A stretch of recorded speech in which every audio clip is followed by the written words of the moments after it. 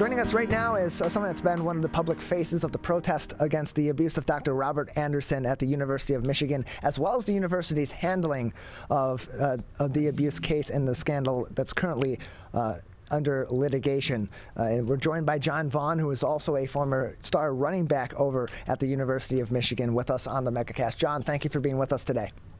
Thank you for having me. How are you doing?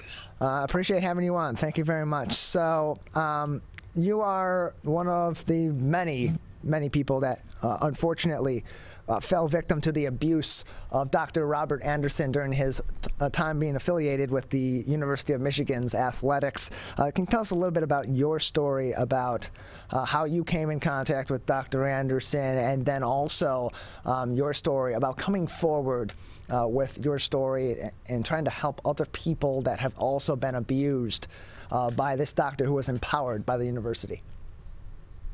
Oh, wow. So I was recruited for the 1988 class to come into the university. Les Miles recruited me, and so my first experience with Dr. Anderson was the team physical, in which, he went through medical history. My mother had contracted breast cancer my senior year in high school. And so that was one of the things in the medical history that he noted. Did the general exams, tests, height, weight, blood pressure, pulse, and all those things. And then he proceeded to tell me that I needed to do a testicular cancer screening exam and a prostate cancer screening exam in that first physical to be eligible to play. And the thing about that is, at 18, I didn't even know what a prostate was. And being that my mother was still recovering from complete mastectomy and lymph nodes removed, I was terrified of cancer. So when I heard the word cancer, I just knew that, one, I didn't want it, and two, whatever I needed to do to make sure that I didn't have cancer in that exam, I was, willing to do. And, because all of the exams that I experienced throughout my time at Michigan, everything was purportedly to be done under the guise of medical treatment. So you're entrusting in the medical staff at the University of Michigan. You're entrusting in Dr. Anderson because he's the doctor that is assigned to you by the university, so that you're able to go through all the necessary testing that you're supposed to be going through in order to gain that eligibility to play.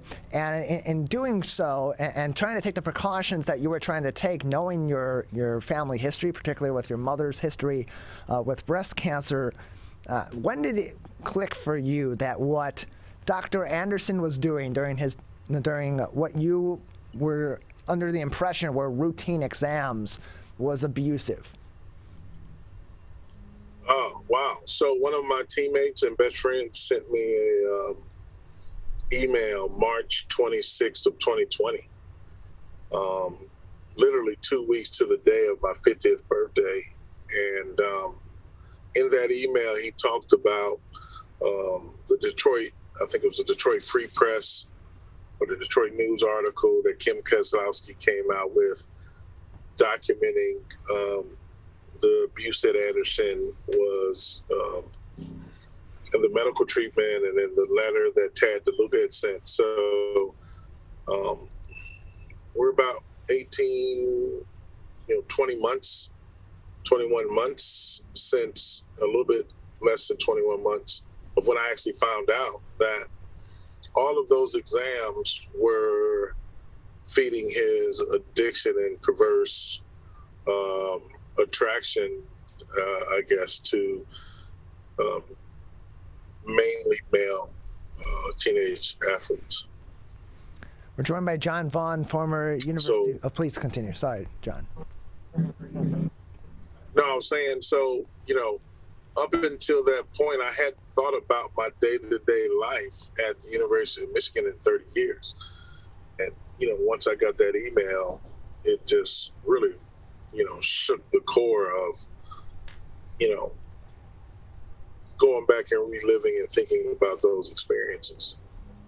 What unfortunately happens so often with people that are abused physically, sexually, in any form or in multiple forms, especially by someone that is doing this on a serial level, such as Dr. Robert Anderson did in his time at the University of Michigan, is that people that understand that this is abusive may be apprehensive to come forth with it. They may have some embarrassment about it that leads them to keep it secret, or it's just simply their process of going through experiencing such a trauma. And it's not until others come forward that they themselves then come forward and recognize publicly, at least, the abuse and the trauma that they experienced at the hands of somebody in power. And in this case, that is exactly what has happened with the Dr. Anderson scandal over there at the University of Michigan. And protests have been ongoing for months since that news broke. Your protest at U of M over the handling of this scandal has included more than 2 months of camping out in front of President Mark Schlissel's on-campus home, demanding an in-person conversation. At this point in time, has any in-person or other communication directly with the president of the university, Mark Schlissel, has that happened for you or any other victims? It hasn't happened to me or any other victims to my knowledge, but definitely not since we've been out here. No direct communication. I mean, the only people that the university sends to speak to me pretty regularly is he's a sergeant in the campus police department. And so from your perspective, what are your thoughts on the manner in which the university has addressed this scandal, has addressed the horrifying abuse that Dr. Anderson committed against so many athletes at the University of Michigan? Do you believe that they have been handling this properly? No, not at all. When you look at even the Board of Regents meeting yesterday or last week, where Chuck Christian had to beg, as a dying man, as he says, I just need 5 minutes to speak. You guys will not let me speak. And then to have the passionate, plea and speech that he gave, and to have zero response just shows me how disrespectful, inhumane, and more than anything is lack of empathy and compassion that not only the office of the president, but the Board of Regents has shown us throughout this entire ordeal. We're joined by... And the thing that, is so odd about that is supposedly Ron Weiser, who's on the Board of Regents, came out, in March 12th of 2020, saying that he was a victim.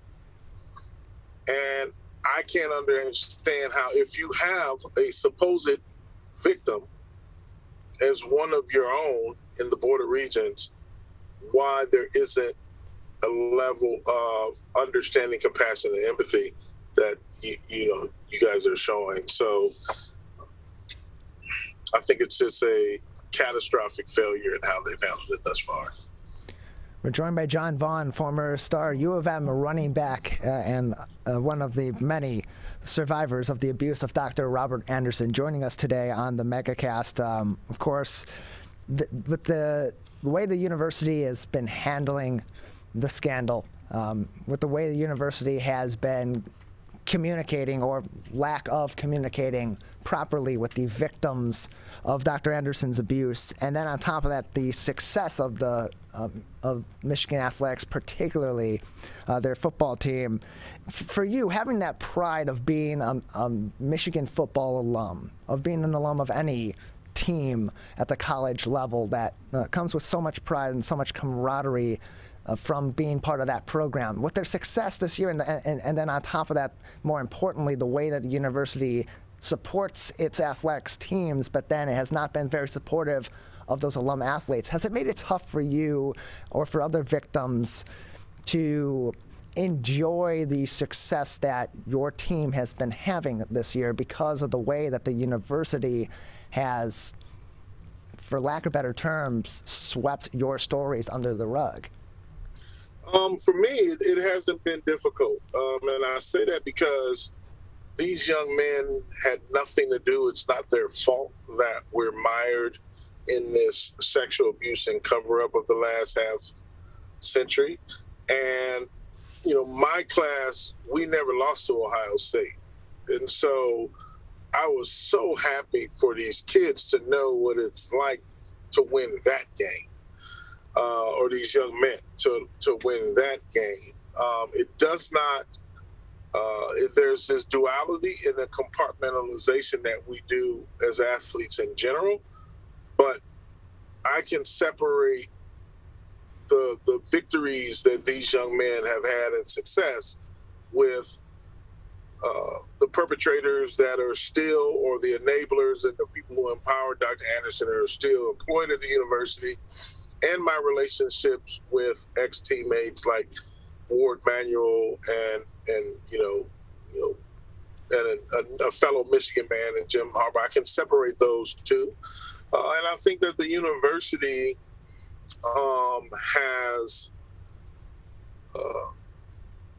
tried to keep us faceless, nameless, and voiceless as John Does, which is why I have constantly been saying I am not a John Doe. My name is Jon Vaughn, and because I will not and we will not allow them to continue to sweep this under the rug, because if all the truth is not exposed, then you're going to have another 50 years, half a decade, half a century of cover-ups. It would just continue to perpetuate this culture of abuse.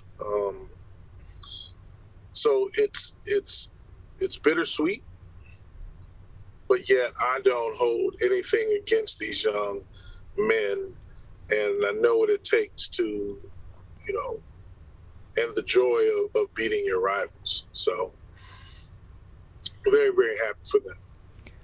We're joined by Jon Vaughn, former University of Michigan star running back, and he's also a survivor of the abuse of Dr. Robert Anderson during his time at the University of Michigan. And at this moment in time, lawsuits are still ongoing against the University of Michigan. Where does yours and other victims' lawsuits together against the university, where in the process are those, and where do those lawsuits stand at this time? Right now, they're in mediation, court-guided mediation, and I see that being ongoing for the foreseeable next couple of months. I don't think we're remotely close to a resolution, and we're not remotely close to having serious, in-person, open, back and forth dialogue with the Board of Regents in any way. They have continued to play games, hiding in a lot of ways behind supposed lawyers saying that we can't talk, which is ludicrous. That hasn't happened. But doing anything that they possibly can to not sit in a forum across the table with victims and beginning a dialogue of not only restitution, but healing and closure. So, the mediation is ongoing, but the real conversations haven't even begun. And there's a difference between responding properly to a scandal, to a tragedy, to acts of violence against people, and simply just responding respectfully. At the very least, you would hope for a respectful response, and a respectful response should be a key part of a proper response to any situation like what has been ongoing at the University of Michigan. Jon, just another minute with you before we'll say goodbye today. Anything else at this time that you'd like to say that we haven't discussed today? No, we just thank you for the opportunity to continue to share our truths and to keep this subject out in the public and the media, right, and journalistic sphere, because the more, as one of my fellow friends and victims says, is, sunlight is the best antiseptic. We have to continue to bring in this story to the light.